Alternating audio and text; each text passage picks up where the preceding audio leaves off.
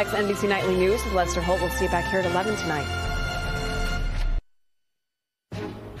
Breaking news tonight, a stunning rebuke for President Trump as House Republicans poll the health care vote before going down in defeat.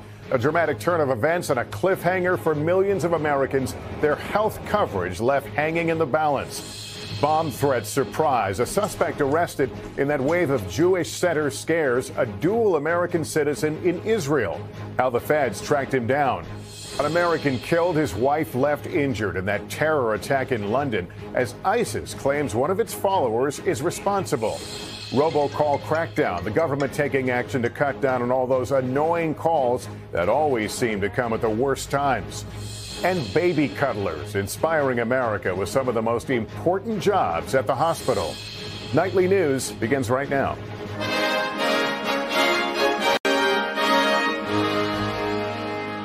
This is NBC Nightly News with Lester Holt.